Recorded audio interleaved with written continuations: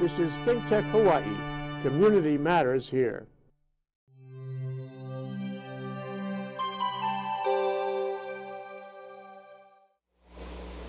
Good Monday. I'm Jay Fidell. This is ThinkTech, and this show is Mina Marco and me on Mondays, of course. And we have Mina Morita on the phone from Kauai. Hi, Mina. Say hi. Hi, Jay. I knew you'd say that. Mina Morita is a consultant in energy dynamics, and she's also a former chair of the PUC, and she's also a former legislator of the Hawaii State Legislature. We also have Marco Mangelsdorf, who is, he teaches energy. He runs Provision Solar in Hilo, and he knows tons about energy models and every other thing about solar and batteries and what we're doing in the world on energy here in Hawaii. And that's Marco Mangelsdorf. Marco, say hi. Buenos dias, amiga y amigo. Con mucho gusto. Hello, you guys. Great to be on again. All right. So our agenda today on Mina, Marco, and me is to, find out what's going on and the sea changes around the state on energy, especially renewable energy. And Mina, you're up first because you have to tell us about the Tom Gorak case that's pending in the courts. Okay, so about a week and a half ago, on December 7th, the Hawaii Supreme Court heard the oral arguments on the Morita versus Gorak case. And this is where Thomas Gorak, who was named the commissioner by the governor after Michael Champley's term expired on June 30th, 2015, removed Champley despite a state law saying that the incumbent commissioner stays beyond his term until his successor is appointed and confirmed by the legislature, by the state Senate. Mm-hmm. And so I challenged the governor's action and lost in the circuit court, and was appealing in the Intermediate Court of Appeals, and the Supreme Court accepted our petition to hear the case. Mm-hmm. Because it is a case of first impression in Hawaii. And so we were really pleased with that, we didn't have to argue before the ICA, have it appealed by either party, but it went straight to the Supreme Court. So who argued on December 7th? Who were the lawyers who appeared on the case, Mina? Basically, what the state is trying to do is change the definition of vacancy, which really means an empty office, and it's pretty well established in jurisprudence. And they want the term vacancy to include the end of a set term. So the state appears to parse each paragraph in the interim appointments clause in the Hawaii State Constitution and ignore a previous paragraph where the words also say as provided by law. So a lot of the questioning from the justices dealt with trying to define what nomination, appointment, confirmation, and qualification means. But I thought one thing that was really interesting was when the Chief Justice Reckenwald, questioned the state on whether the PUC, the Public Utility Commission, was one of the 9 principal departments of the state. And of course the answer is no, because the PUC is legislatively formed, and said that the constitutional provisions seem to apply just to the 9 principal departments. And he asked pointedly if the state was invalidating statutes, which the state said no. And then he asked them, why aren't we referring to the statutory provisions? And how can you read and avoid as provided by law in the Constitution? Mm-hmm. So, so I think, you know, it comes down to the state defining vacancy, and if this new definition by the recent Attorney General's appointment will stand up to the court scrutiny of the state relying on on just this interim provision clause and ignoring state statute, which allows the incumbent commissioner to stay on until his successor is appointed and qualified.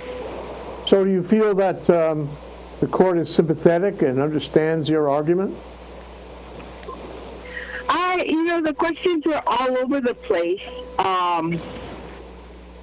But I think when you kind of delve into the key issues on you know,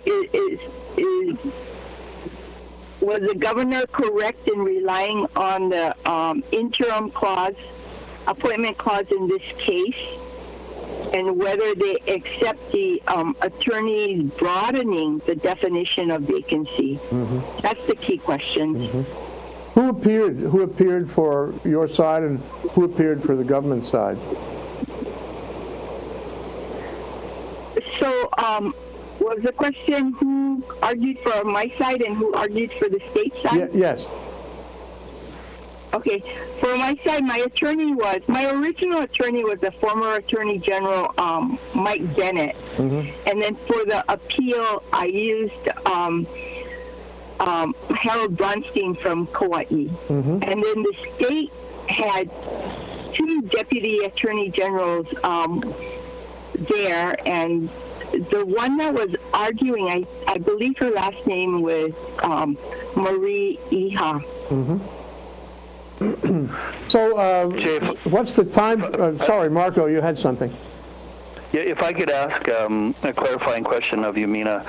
So, practically speaking, if the court rules your way in the direction that you'd like them to decide, and you have a PUC commissioner whose term ends on a given June 30th, which is outside the normal legislative schedule in terms of session, right? And that particular commissioner chooses not to resign. And does that essentially mean that the governor, the chief executive of the state, does not have the power and authority to put in place his own nominee, his or her own nominee, starting July 1st, that he or she, the governor, wouldn't be able to do that until the next legislative session, which is 6+ months out? In other words, does the chief executive have to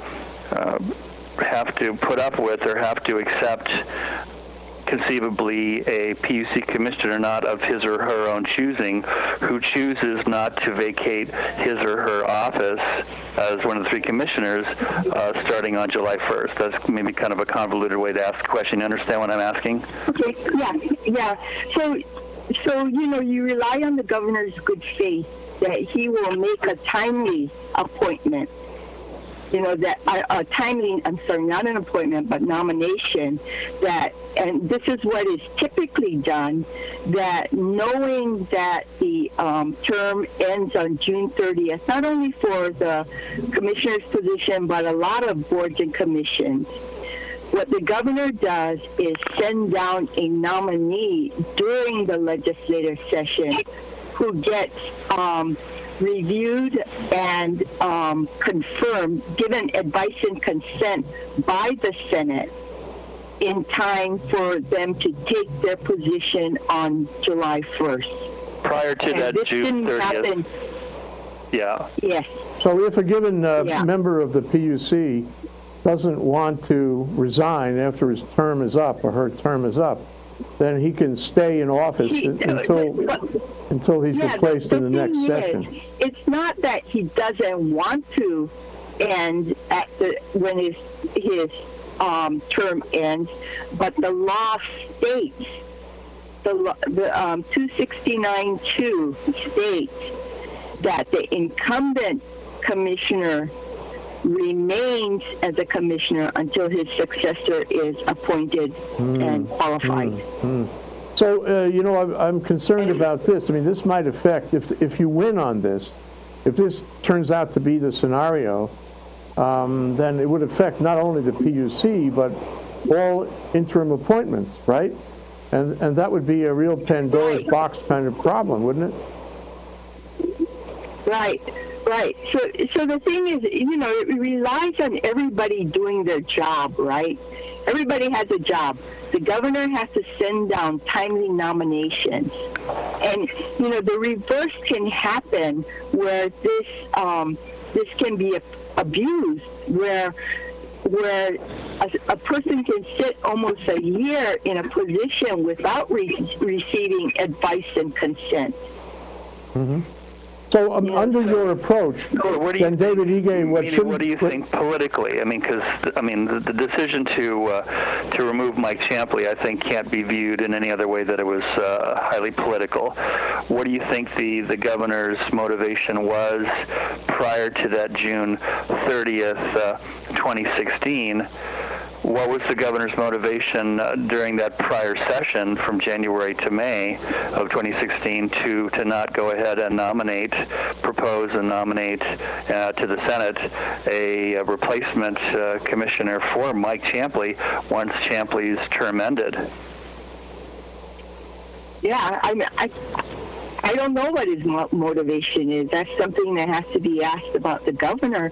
But they went through great lengths to throw out two previous attorney general opinions that have stood for more than 30 years, almost 40 years, regarding the appointment, nomination, confirmation process. Well, I take it, even if you win, the solution for this governor or any other governor would be just to appoint the successor before the term of the sitting commissioner is over. I guess you're saying that if he had appointed a successor during the session in 2016, yeah, and it had been, that successor had been confirmed, we wouldn't be having this conversation. Exactly. And if you know that commission. Sorry. Marco? Go ahead, Marco. Sorry, if the commissioner, as they do sometimes, decide to vacate their commissionership, so to speak, their position there at the PUC, sometime other than the end of their given term, then there is a vacancy, and at that vacancy time, if it happens outside the time when the legislature meets, then the governor is within his or her power to go ahead and put in, as soon as possible, an interim appointment, which is not subject to Senate confirmation, at least unless the Senate were to convene in a special session or the Senate convenes during its normal session. In other words, if there's a vacancy outside of the legislative session, then the governor can go ahead and fill that vacancy as soon as possible, right? Correct. Because, you know, a vacancy is created, it means that the seat is empty. The vacancy is created by either death or resignation, and he has every right constitutionally to use the interim appointments clause. Nobody's really arguing that. But just for the fact that now they're including the state is including in the definition of vacancy the end of a set term. When do you anticipate a decision? I have no idea. You know, it's just out of our hands, and you just sit and wait. Okay, well, speaking of waiting, why don't we wait on a 1-minute break now? We can take a short break with Mina and Marco and me. We'll be right back after these messages. Living in this crazy world, so caught up in the confusion, nothing is making sense for me and you. Maybe we can find a way There's got to be solutions. How to make a brighter day. What do? We've got to give a little love, have a little hope, make this world a little better. Try a little more, harder than before. Hello everyone, I'm DeSoto Brown, the co-host of Human Humane Architecture, which is seen on ThinkTech Hawaii every other Tuesday at 4 p.m. And with the show's host, Martin Despang, we discuss architecture here in the Hawaiian Islands and how it not only affects the way we live, but other aspects of our life, not only here in Hawaii, but internationally as well. So join us for Human Humane Architecture every other Tuesday at 4 p.m. on ThinkTech Hawaii.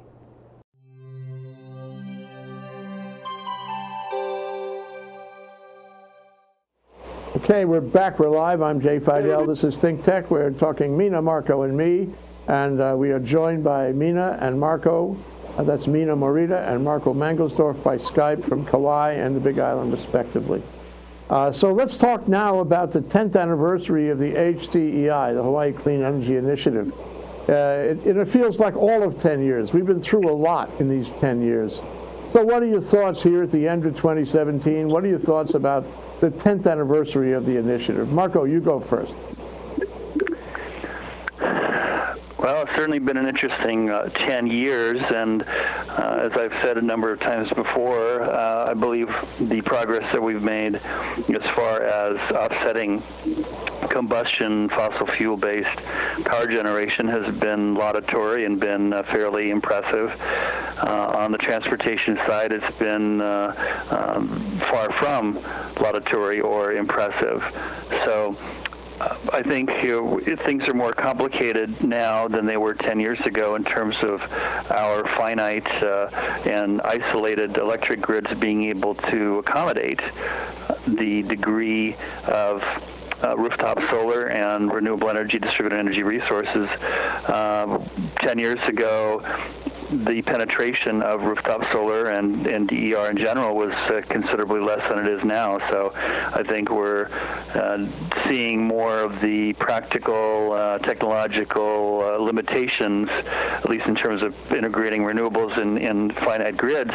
We're seeing a lot more of the challenges now compared to when the parties, the governor then, Linda Lingle and Connie Lau from HEI and others signed that document. So we're definitely in a more kind of challenging space right now. I think a lot of the kind of low-hanging fruit has been picked, and it's much more challenging.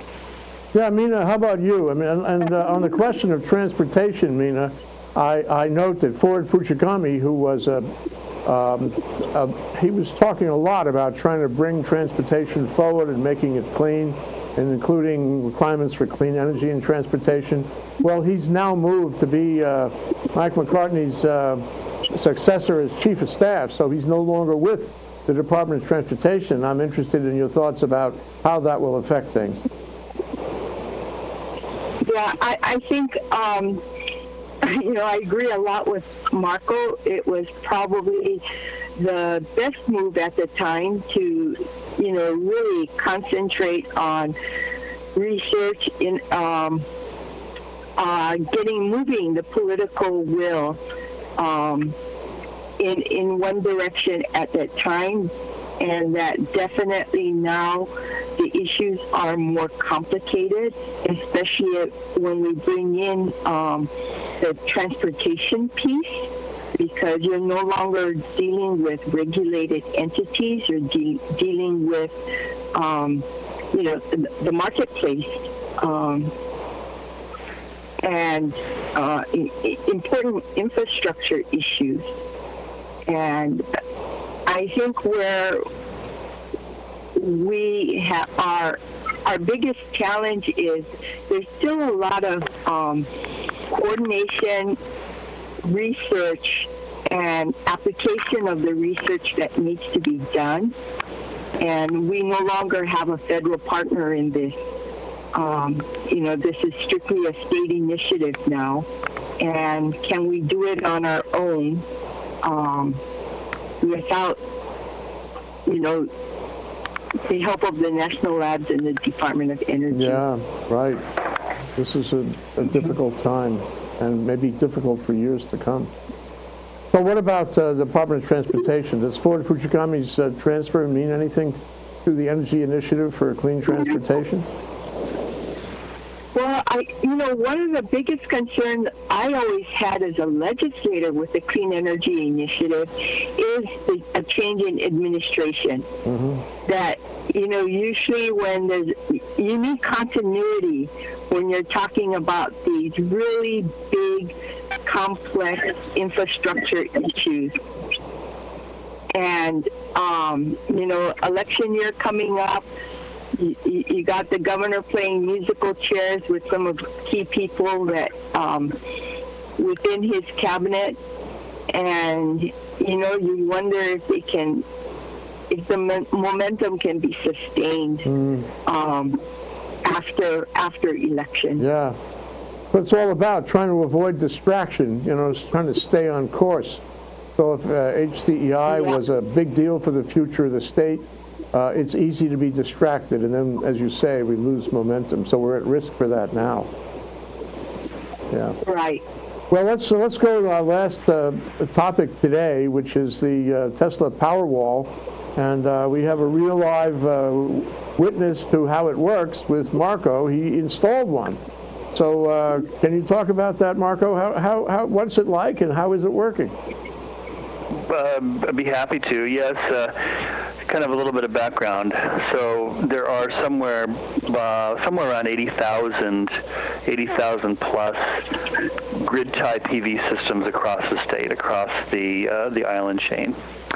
And the vast majority of those PV systems have no battery storage, which means that if the grid were to go down, their PV system would provide no value to them. And I think this is especially kind of timely in that there's been a fair amount of coverage recently in New York Times, Washington Post, the fact that Puerto Rico, which got clobbered not by just one but two hurricanes within a couple of weeks, they're only 60% back online. In other words, 40% or so of the population have no access to power still, months later, more than 3 months later after these hurricanes. So it's a timely discussion that brings in the possibility of adding storage to these existing PV systems. So I've had a NEM system myself for the past 2+ years, and decided to plunk down some money to add a Tesla Powerwall, which is a 13.5 kilowatt-hour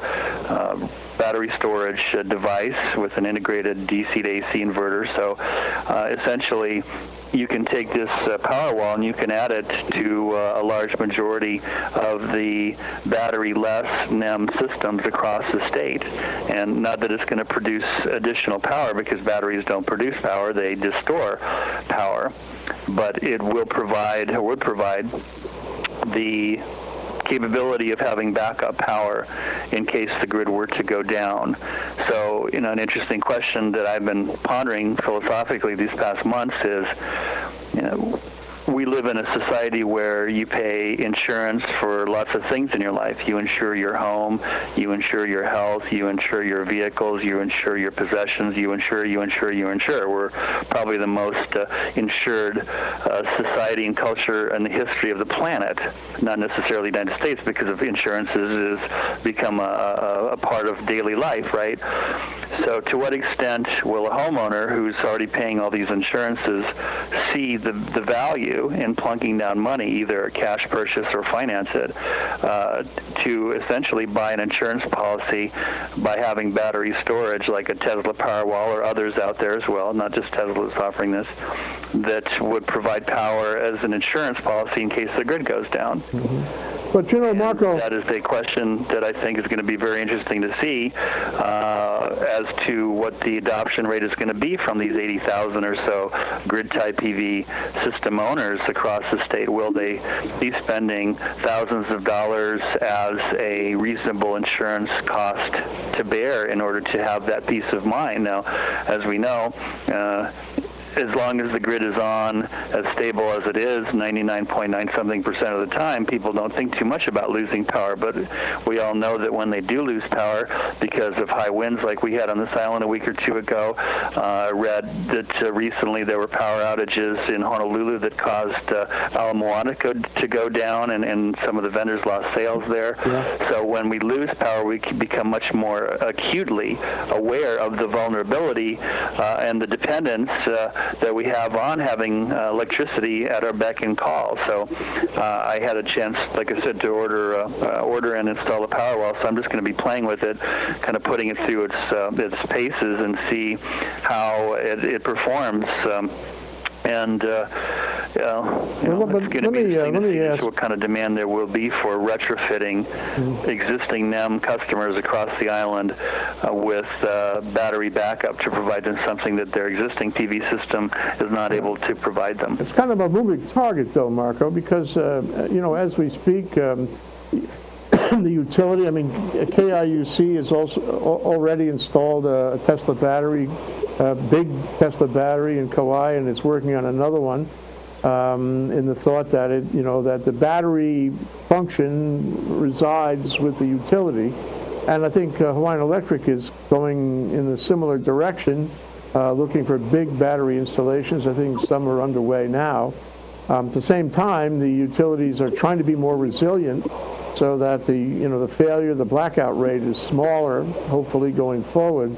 So the percentage of risk for a given solar owner or homeowner in general being abandoned and not have any power in a crisis is probably, hopefully, getting smaller. So here we have an expense that might be as much as your original solar installation, effectively doubling the cost of your solar installation on your home. I think a lot of the 80,000 people are not going to be willing to do that because they believe that ultimately the utility is the place where the battery system ought to reside. What's your answer to that?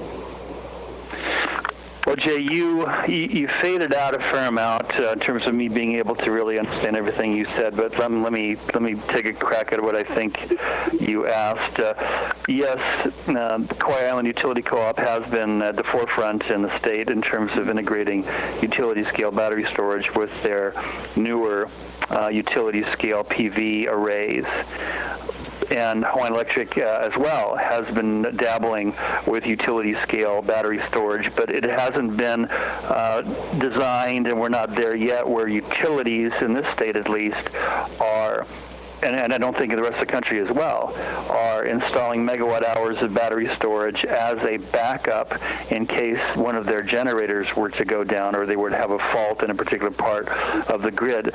The utility scale battery storage, which has been installed to date, is typically there to write out and smooth the variable nature of renewable energies. When the wind will pick up to a certain value and then die down within seconds, or when the sun plays peekaboo behind clouds. So there is no utility scale storage that I'm aware of, certainly not in this state, and not on the mainland, where you have megawatt hours and megawatt hours worth of storage that are sitting there waiting in a fully charged mode to be able to provide power in case there are other failures in the grid. Mina, what are your thoughts about this issue?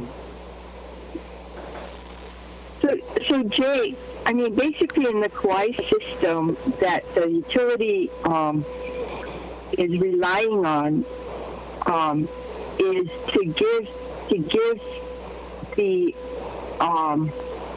system operators enough time to bring on their quick start generators, because it's just far cheaper for them to bring on their quick start diesel generators than to rely on batteries. So, they're just looking for that window of storage to bring up their quick start generators.